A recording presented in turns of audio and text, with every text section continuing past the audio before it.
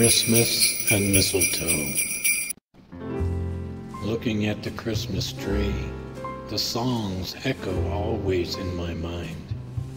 Bing Crosby singing White Christmas, smells of seasons past and present, remembrances permeate my senses. Globes of glass and colorful orbs hung as lights twinkled all around the house. They move ever so mesmerizing and reflect tinsel in bright chasing strings, hypnotizing the eyes with the display.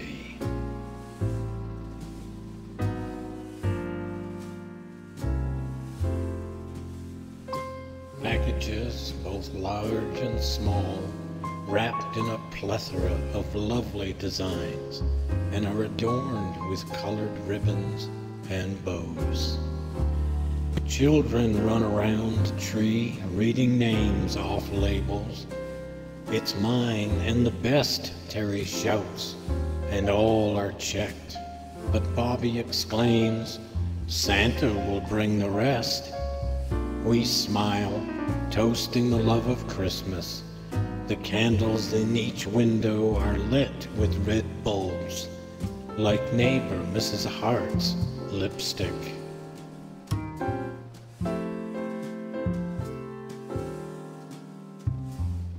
She follows me all about, trying to catch me under the mistletoe.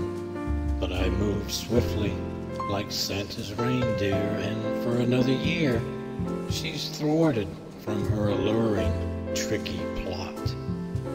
As we get ready to be seated for our dinner, I help my mom and sisters with their chairs.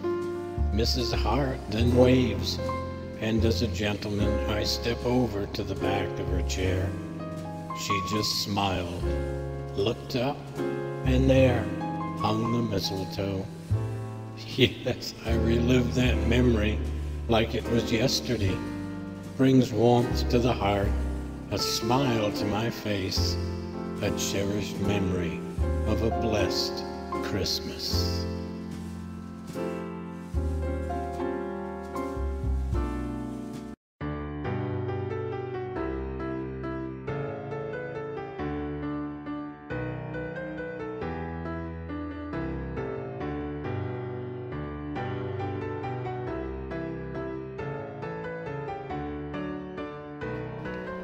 Thank you for stopping by, and I hope you enjoyed my poem, Christmas and Mistletoe. I'll look back at a holiday long ago with a lighthearted moment. I'll be publishing more video poetry in the future, so I hope you watch for notifications and tell your friends to stop by.